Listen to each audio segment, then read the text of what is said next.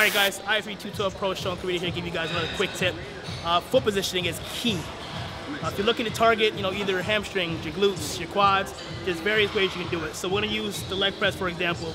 Now, if I want to just target more so my quad, what I'm going to do is I'm going to keep my foot position very low, right down here. Alright? If I want to keep my focus on my hamstrings and my glutes, I'm going to bring my feet a little bit higher, up to here. Alright, and if I want overall development of both the quads, the hamstring, the glutes, everything, I'm going to keep my foot position right in the middle.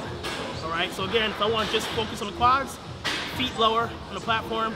If I want more hamstring glutes, higher up on the platform. And if I want overall development of everything, keep my feet directly in the middle.